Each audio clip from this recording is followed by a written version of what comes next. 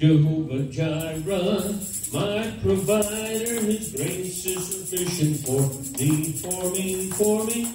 Jehovah Jireh, my provider, his grace is sufficient for me. My God shall supply all my needs, according to his riches in glory. He shall give his angels charge over me. Jehovah Jireh cares for me, for me, for me. Jehovah Jireh cares for me. Amen. Praise God. Hallelujah. We're going to turn in our Bibles to Ephesians chapter 6. Ephesians chapter 6. Amen. Hallelujah.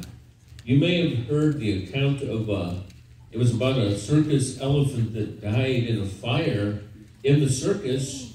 And as the story went, this elephant was full grown, and it was tethered in a stake on the ground with a very light rope that could easily have broken with just a slight tug.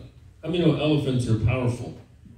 They're one of the strongest land animals, actually the largest land animal on the earth. But the reason in the story, the way it went, is the reason it didn't break free was that since it was a baby, it had been tied with a heavy chain, and it learned that it couldn't break that chain, so it wouldn't do it, it wouldn't try. And so it was trained to think that it couldn't break loose, even though it could have, it had the power to do it, but it didn't.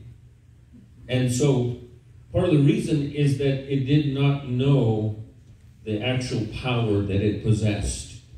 Amen. And I want you to know sometimes we can be like that. And I want to speak to you tonight about power that is beyond our power. See, our enemy, the devil, is always against us. He's raging against us. Amen. He is always trying to bring us into bondage. And tonight I want to help you to see the power that you possess as a child of God. Amen. And so we're going to read one verse of Scripture, Ephesians 6:10. I want to preach a message I've entitled, The Power of His Might. Amen. Ephesians 6:10. It says, Finally, my brethren, be strong in the Lord and in the power of His might. Amen. Let's pray. Father God, bring revelation to our hearts, understanding, Lord. Help us, God, to see and to realize, God, that no matter what Satan throws against us, that we stand not in our own power, but in the power of your might. I pray, God, that you would help us to understand, bring revelation to every heart, bring deliverance and victory in our spirits. In Jesus' name, amen. Praise God. So, first of all, he says, be strong in the Lord. And, that was he's writing to this church, the Ephesian church. And, this is a group of people that he cared for, he loved, and he wanted to see them make it. Amen. And I want you to know that that's true for all of us. God wants to see us make it. Amen. He wants us to have the victory over the enemy. And so as he wrote this, it was kind of in the sense of a challenge to realize you're in a fight. If you read this, he talks about putting on the whole armor of God so that you can stand against the wiles of the devil. Amen. And so that's what he's talking about. He's talking about fighting against the enemy. And so I want to just look at this verse for a moment and just point out some things. This word strong, be strong in the Lord, that's a very, very strong word. Strong is strong. And so, but what it means literally, is to infuse with an excessive dose of inner strength. Amen. And this was, to be strong in the Lord. The imagery here is kind of like what would happen to the strong man in the Bible by the name of Samson. How many read about Samson? He was filled with the Spirit of God. He was called to be a deliverer for Israel. And a few different times in his story, it says this. You can read his story in Judges 13 through 16, and it tells us of a time that he was surprised by a young lion that came roaring upon him, against him. And in verse 6 of chapter 14, it says, "And the Spirit of the Lord came mightily upon him, and he tore the lion apart, as one would have torn apart a young goat, as though he had nothing in his hand, but he did not tell his father or mother what he had done." So this lion, a young lion in his prime, in his strength, comes and it roars against Samson, and it says the Spirit of the Lord came mightily upon him, and he was endowed with superhuman strength. Amen. This was supernatural. This thing that Samson did, and so then a little bit later, it says that he got married and he had made a bet with some men, and that if they could guess his riddle, that he would give them each a change of clothes. And they cheated and got the answer from his bride. And so in verse 19 it says, in the same chapter 14 it says, "Then the Spirit of the Lord came upon him mightily, and he went down to Ashkelon and killed 30 of their men, and took their apparel and gave the changes of clothing to those who explained the riddle." And so it says again, the Spirit of the Lord came upon him, 1 against 30, and he wiped them all out. And then even again later on in chapter 15, it says that his own people turned him over to the Philistines, who wanted to take revenge on him because he had caught 300 foxes and tied their tails together and burned all their crops. He put torches on their tails, and they ran afraid of the fire, and they burned all these crops. So they were very angry at Samson, and they came looking for him, and his own people turned him over. And it says that in verse 13 and 14, it says, "And they bound him with 2 new ropes and brought him up from the rock. When he came to Lehi, the Philistines came shouting against him. Then the Spirit of the Lord came mightily upon him, and the ropes that were on his arms became like flax that is burned with fire, and his bonds broke loose from his hands." And then it says he took the jawbone of a donkey, and with that jawbone he killed 1,000 Philistine soldiers. I'd say that's superhuman, wouldn't you? Amen. And so the scripture says, "Be strong in the Lord," and that word "strong" is very much like the word, like it's a description of what happened when Samson was supernaturally endowed with power. In Greek mythology, the word that's used here is a Greek word, and that word is used to describe some of the heroes of mythology. One of those was a man by the name of Hercules. How many have heard of Hercules? I think Disney just made a movie. I don't know if it's a cartoon or what, Hercules. But in the Greek mythology, Hercules was his father was Zeus, and he was half human and half of the gods. And his stepmother hated him, and she was always trying to kill him. She sent 2 serpents to kill him when he was an infant, but they were going to wrap him up and squeeze him to death, but he choked them instead. And so the word for Hercules' strength was the same word that we're seeing here, and it's the word from where we get the word dynamite. It's dunamis. It's the same word that Jesus used in Acts chapter 1 in verse 8, where he told the disciples, that the Holy Spirit was going to come upon them, but you shall receive power when the Holy Spirit has come upon you. It's the word where we get the word dynamite. Amen. This is the power of God. This is a power that God has made available for every saint of God. Amen. And so this is such power that this power can withstand any attack. Amen. It can successfully oppose any kind of force. This is the dunamis power of God. You shall receive power he said, and so what I want you to see here, when the Bible says, be strong in the Lord, that it is the Holy Spirit that makes us strong. Amen. Okay, so he says, be strong in the Lord and in the power of his might. So it sounds like it, be strong, be strong, be strong. Power, power, power. But these words are different words. The word power, as it's used here, is the Greek word kratos, K-R-A-T-O-S. And what this is describing is demonstrated power. Amen. Power that is tangible. Power that is visible. Amen. Where people can see the results of this power. Be strong in the Lord and the power of his might. Amen. And so the power is the power that God uses to do great things. Amen. In Ephesians chapter 1, we see this word used again in verses 19 and 20. I want you to hear what it says. It says, he says,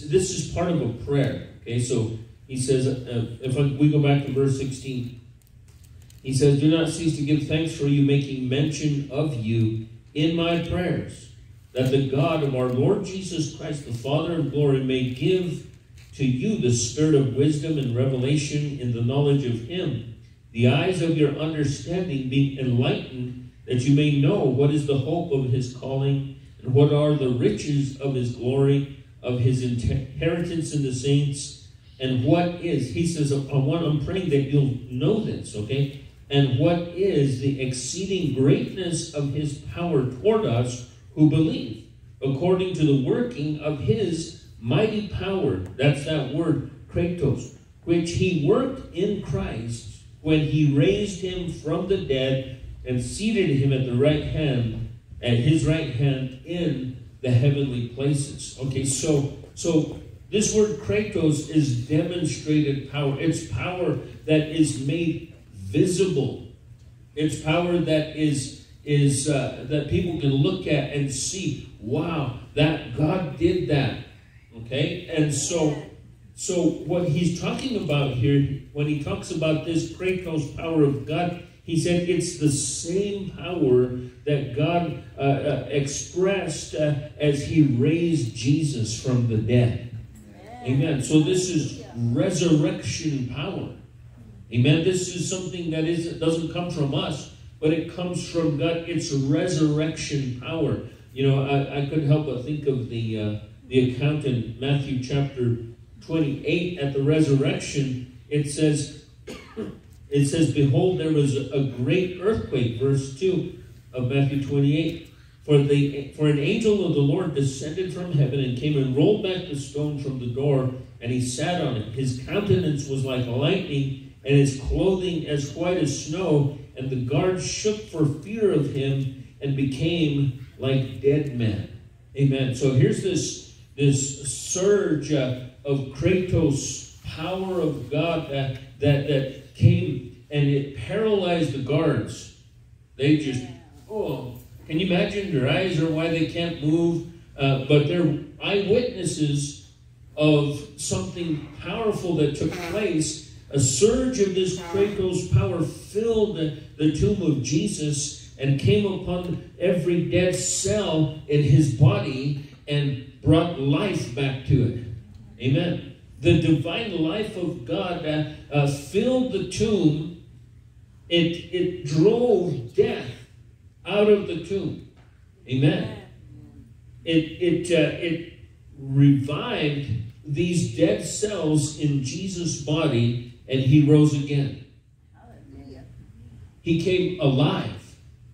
Amen. And his resurrection, in his resurrection, he not only came alive, but he was given immortality. Amen.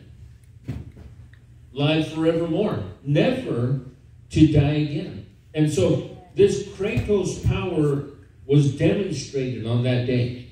It was visible. It was the power of God made visible. These men saw what happened. They saw the angel come and roll the stone away. They saw Jesus walk out of the tomb. They knew he was dead, but he comes out alive. This is the power that is at work right now in you and I. That's the power that is there to make us new. Hallelujah. You know, in 2 Corinthians 5:17, therefore, if anyone is in Christ, he is a new creation. All things have passed away. Behold, all things have become new. See, this is the power that transforms our lives. Amen. Hallelujah. That's why, you know, conversion is such a powerful thing. Amen. You know, it's not, you know, it's not that you got religion. Or you change religions. You know, that you like this place better than the old place, or well, I just decided to start going to church. For some people, that's true. You know, they just started to go to church. But I'm telling you, what God's desire is for every one of us is that all the old things shall pass away and everything becomes new. Amen. That old life passed away. Amen. I'm not the same person that I was. I'm still me, but I'm different. Hallelujah. That's how come I don't like to call people by their street names. You know, I always use David as the example. I say, you're not Bodie anymore. Bodie's dead. David's alive. So, you know, if you had a street name, well, put it to death. Amen. And you're a new creation.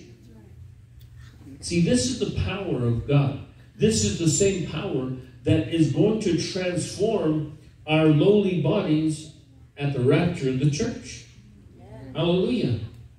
You know, in 1 Corinthians 15, 51 and 52, behold, I tell you a mystery, we shall not all sleep, but we shall all be changed.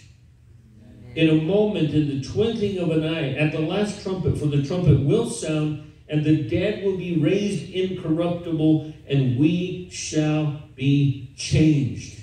Amen. Hallelujah. He says this mortal body must put on immortality. Amen. This body of corruption is going to become incorruption. Yes. Amen. You're going to be changed. That's the power of God. That is the Kratos power of God. He said, be strong in the Lord and in the power of his might. The Kratos power is that power that is so great that it can change anything and it can change anybody. Amen. This is the gospel. Praise God.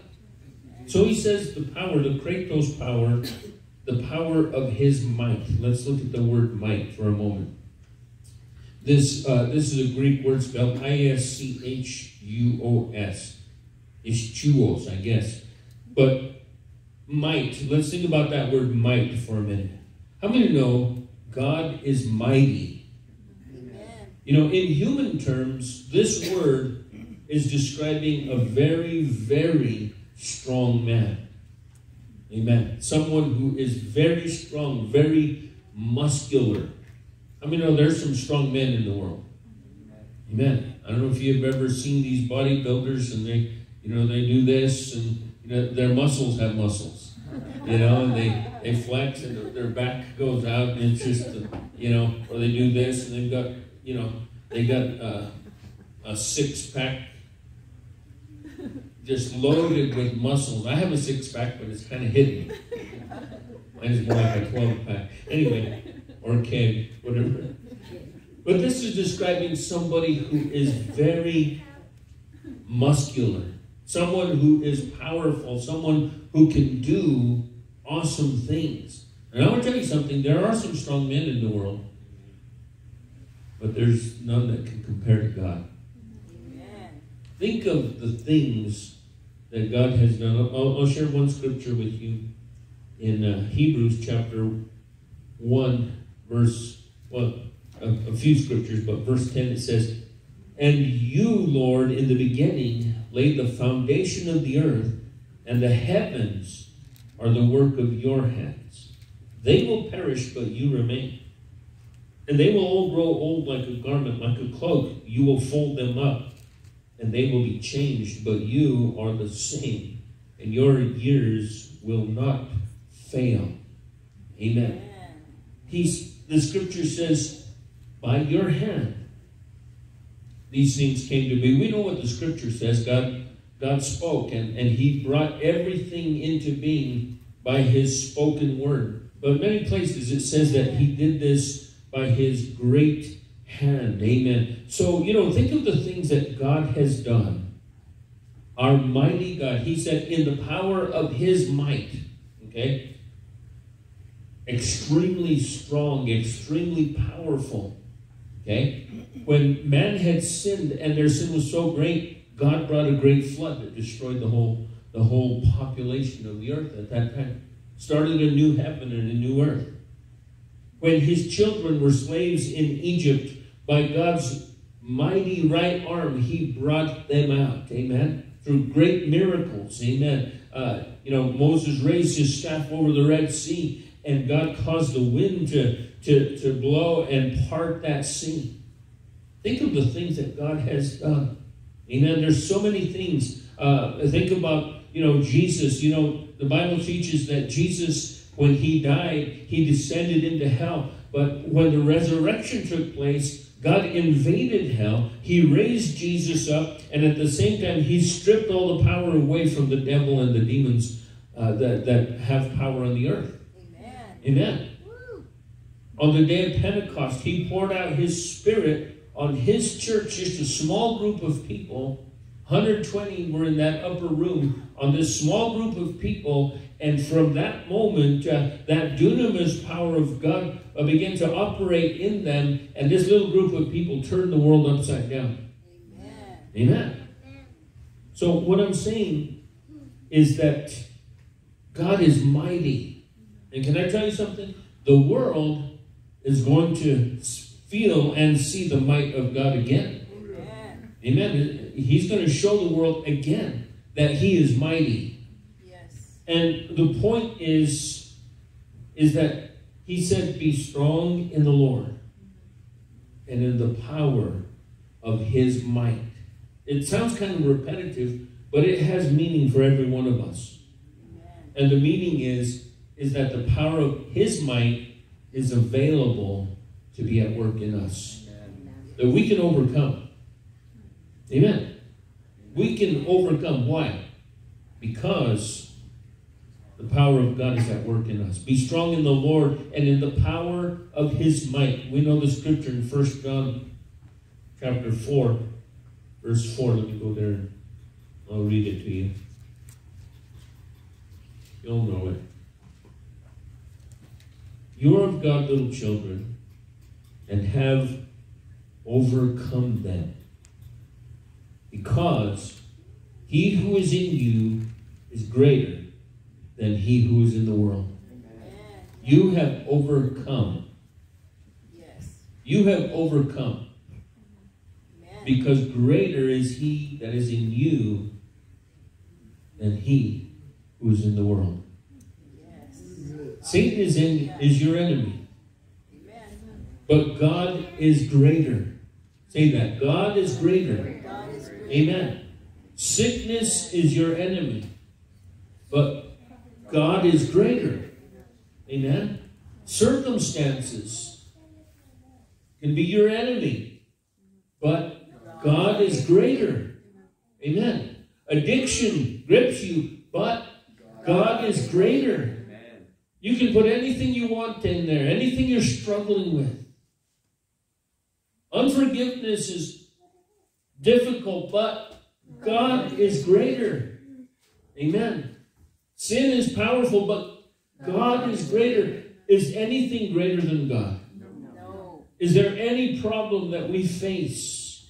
We sing that song, we don't think about it sometimes. God is greater than my problems. Absolutely, he is. Amen. Amen. And so the scripture encourages us and challenges us, and it says, be strong. He said, finally, my brethren, be strong in the Lord and in the power of his might. He didn't say be strong in yourself. You know, sometimes we think that what we have to do is, you know, we just have to, you know, we have to work up strength to overcome the things that we face. We think that we have to somehow be so strong, but really our strength comes from our relationship with our Father. Amen. Be strong in the Lord. Be strong in Jesus. Yeah. How? By staying close to God, by keeping your heart right with God, Amen. By obeying God. Our strength, our help comes from the Lord because we look to Him. Yes. That's what prayer does. Prayer puts our problems into the hands of God. Amen. Prayer gives us strength that we didn't have. Amen. Prayer encourages us. It lifts us up. Don't you feel better if you're going through something and you ask someone to pray for you? Amen. You feel strength. You feel renewed strength. You know, just today I was hearing my wife talk to somebody and saying that I believe that it's the prayers of so many people that are helping me to recover so quickly. Man, today the doctor told her, you can do anything you were doing before, just go lift 50 pounds. And I'm like, she couldn't lift 50 pounds before. No, but, you know, hey, we give glory to God. Can you say amen?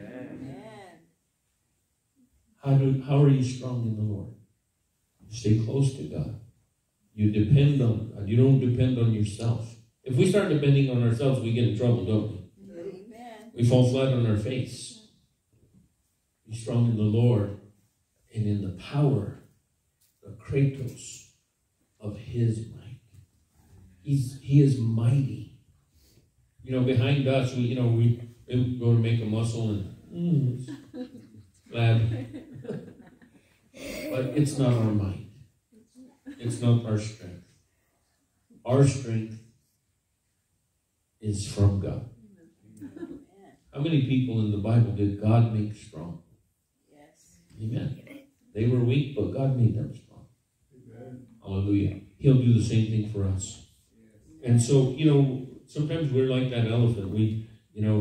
A child is descending on us and we're just there like, I can't escape from this. But you have the power to break free. Amen.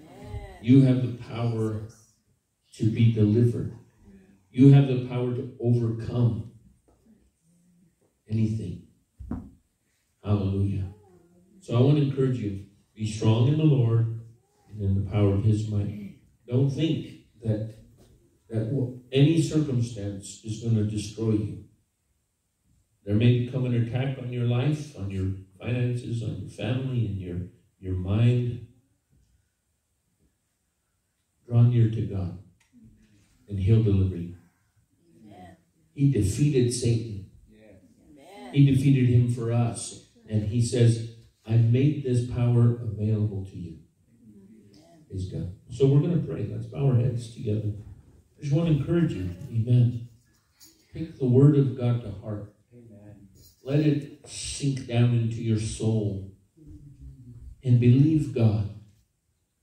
Believe the Word of God.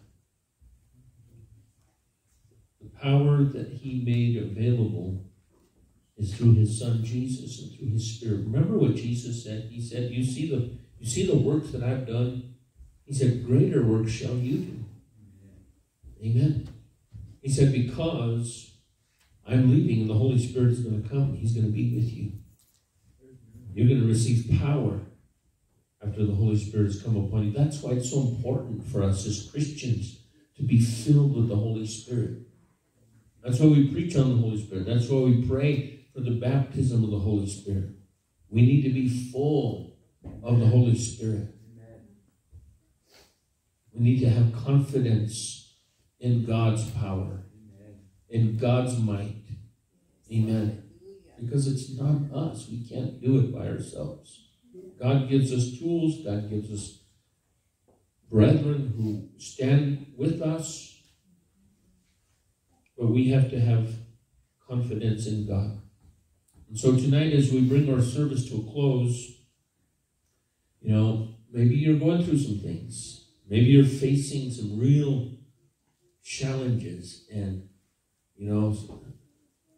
sometimes that can be discouraging. Sometimes it can be disheartening. We can feel like giving up. But I'm going to tell you tonight, do not give up. Be strong in the Lord. Trust God. Pray to God.